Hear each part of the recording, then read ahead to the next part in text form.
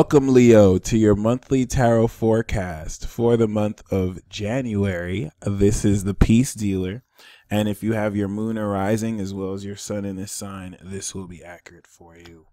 We do have the Ten of Swords in the middle of the month, but don't let that turn you off. You are starting the month off gaining very exciting news that will rev you up super passionately. It's interesting because I like to feel like this Ten of Swords who might have given up on a certain aspect picks themselves up, dons that red robe again, and is able to uplift themselves in a place of high spirituality.